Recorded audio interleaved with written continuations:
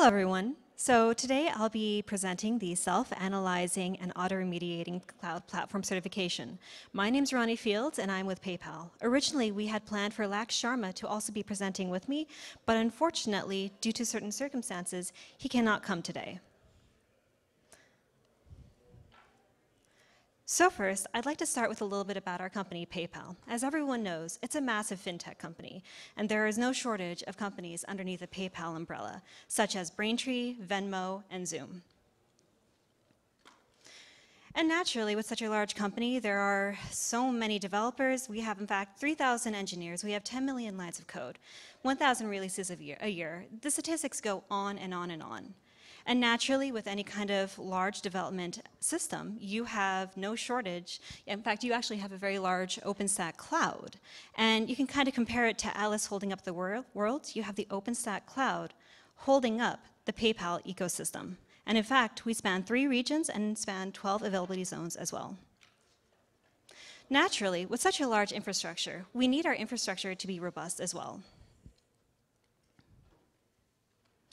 So the number one thing here is that the health of our infrastructure is critical to both our business and financial models. Not only that, we have a global presence as well. In fact, we are in most markets. And we also have a hugely distributed customer base as well. In fact, we are also one of the largest fintech companies around. So next, I'd like to present a number, 70%. 70% of all issues in our environment are actually reoccurring issues. So the question is, what's stopping us from creating any kind of system which will simply look into any kind of problem in our environment and then figure out if it's a part of that 70%. And then with high accuracy, we can go in and fix the issue. This is actually what health checks are and auto-remediation is. And it's split up into 4 fundamental basic components. First, we have the health check execution, which is actually a data gathering organ, you can call it. Then, based on the information we collect from the health checks, we then can perform monitoring and alerting. Nothing new with that. Where we deviate from the standard is that we go one step further and we do test analytics and auto-debugging. This is simply where we take a look at all the information that we have as well as historical trends. And we will go in and say, hey, have we seen this before? Have we? If we have, then we can actually go on to step 4 and say, hey, since we've seen this before, what can we do to actually fix this? Is this a situation where simple restart of a service is required? Can we remove this component from our environment to fix the issue? What can we do? So that's the fundamentals of health checks and auto-remediation.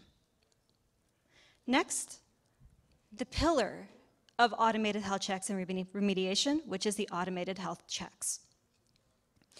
These are essentially tests, but these are fine-tuned tests which are designed to operate in a production environment. Furthermore, they are designed to gather tons and tons and tons of data. In fact, we run these tests 24/7 on all availability zones. And in order to manage such a massive system, we use a combination of GitHub, Jenkins, and then we take the data, we database it, and then we display it with graphs. And in essence, through these automated health checks, we create what can best be described as a snapshot of the health of our entire ecosystem. And using this data, obviously, because we're dashboarding, we can also provide supplementary monitoring, which can actually handle certain niches which traditional monitoring cannot handle. And any issues that we find in the environment, we will then always be sure to analyze it, debug it, and track it. So let's go on to the actual architecture. Number 1, the health checks, as mentioned. When we do the health checks, we not only collect certain kinds of test data, but we also collect and store log data for everything that can be collected. We store this information, specifically the log data, in a log database. And for the health check specific data, we actually will go ahead and store that in a secondary set of databases, and we do various more human-oriented stuff, such as alerting and monitoring, and then we will go ahead and we will merge our data with the logs and alerts analyzer. Now let's move on to the actual interesting part of it, the brain. Actually, we have 2 brains. The first brain is the pattern search engine. This is pretty simple. All we do is we take a look at what's going on in an environment. Is there something anomalous going on? Is there anything we can really capitalize on? If there is, we will try to identify it via our pattern-based search engine. And if we cannot identify it, if this is new to our environment, we make a note of it via the issue logger and storage system.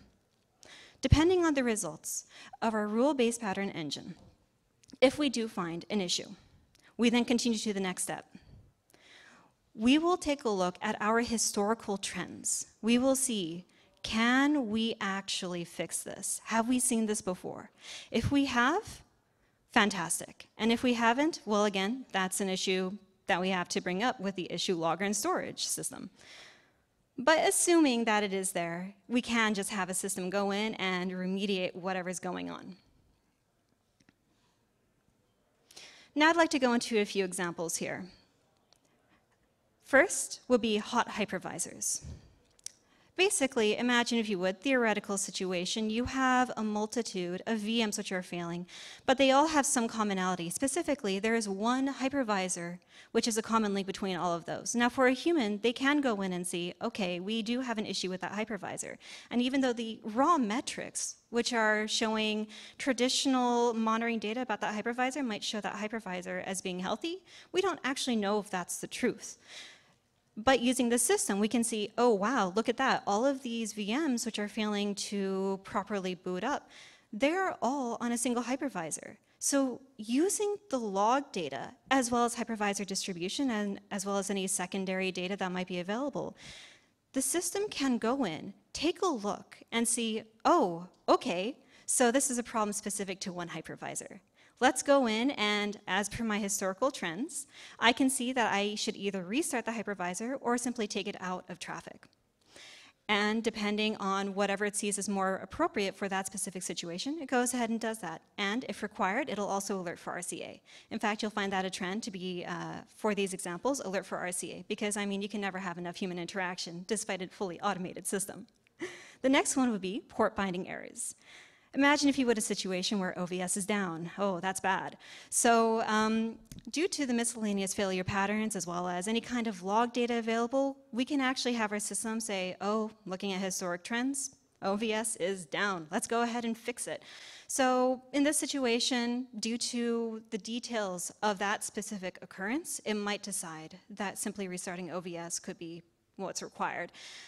And of course, we alert for further RCA. The final example would be stuck volumes. And you know, it's a typical situation. Volumes are stuck in creating. What do? You look at the logs, you look at the failure patterns, and depending on the results, you then can find that the storage backend might actually be offline for whatever reason. So you go in, you restart the backend, and you basically alert for further RCA if that's required. So what's next? We plan to actually take this system that we have and expand it to include predictive analysis. So basically, can we figure out what's going to happen before it actually happens? We also plan to open source the two major brains of our system, which would be the pattern search engine, as well as the remediation suggestion engine. And next, we also plan to expand our system to include more low-level components of a cloud, such as networking, as well as the more incredibly nuanced components of a cloud, which would be configuration management. Now, ideally, I would like to take some questions, but I don't believe I actually have the time for that because I've been given the 2-minute signal. But I just want to say thank you, everyone, and I hope you have a nice afternoon.